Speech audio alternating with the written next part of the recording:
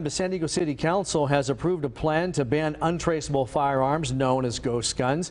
Council members voted 8-1 to make it illegal for unregistered gun kits to be sold in San Diego, including sales made both online and in some stores. Now, it was introduced earlier this year by Councilmember Marni Von Wilpert. She's joining us now to speak more about the ordinance. Good evening, and thank you so much for being here.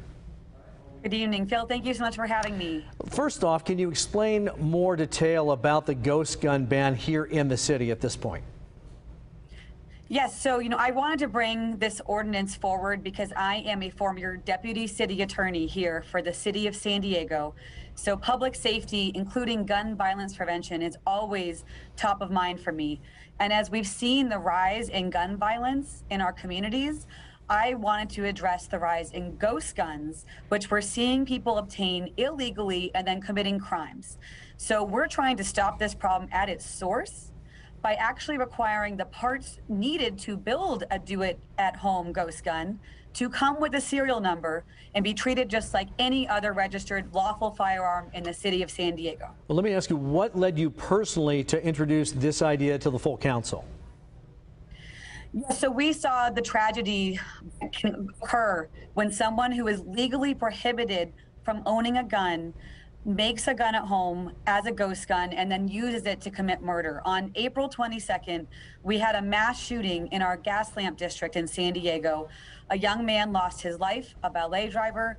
4 other people were shot, and it turns out the perpetrator was legally prohibited from owning a firearm because of his prior violent criminal history. Yet he was able to exploit this loophole in our gun violence laws that allows people to order the unfinished receivers at home, make a fully functional firearm within 15 minutes that's untraceable, it has no serial number, and then commit crime. So that's why I wanted to bring forth this ordinance today to start saving lives in San Diego. So what happens if somebody gets caught with a ghost gun? So that's going to be up to our police department and our prosecutors, of course. I did bring this ordinance forward with law enforcement's backing. So we asked the San Diego Police Department to prepare a report for City Council so we could decide what to do about this. And they brought forth a report in July explaining the 169% increase in the amount of ghost guns they have recovered, over 200 guns this year alone. And the report stated these illegal guns are being used in crimes and shootings throughout the city.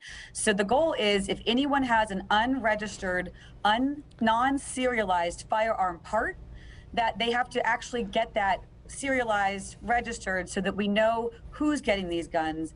The background checks that we rely on apply. Basically bringing these out of the shadows and into our legal gun framework to treat them just like any other firearm. Very quickly, the state already prohibits anybody really from owning a ghost gun. So was it really necessary to do this at the city level? Yes. So in fact, we worked with attorneys from the state of California, the former Department of Justice attorney who was the chief of the Firearms Bureau. And he explained to us that we do need to close the loophole here in San Diego. So under California state law, anyone who wants to assemble a firearm at home is required to apply for a serial number from the Department of Justice.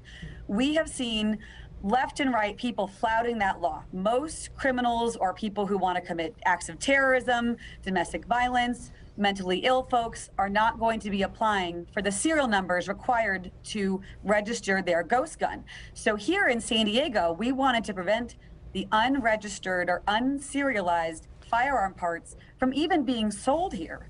And so that anyone who does want to comply with the law, you've already met that step. You've already purchased a lower receiver that has the serial number as is required. And for anyone who does not want to comply with the law, we've taken that step out of the process to make sure they have to do it. And very quickly here, what happens next to this proposal? So we are going to be hearing this ordinance again at City Council on September 14th. Under our San Diego City Charter rules, we are required to hear it twice. Then the law will go into effect within 30 days.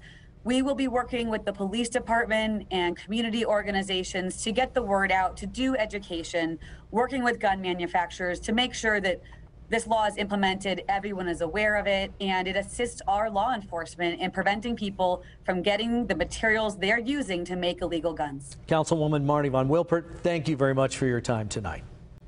Thank you very much.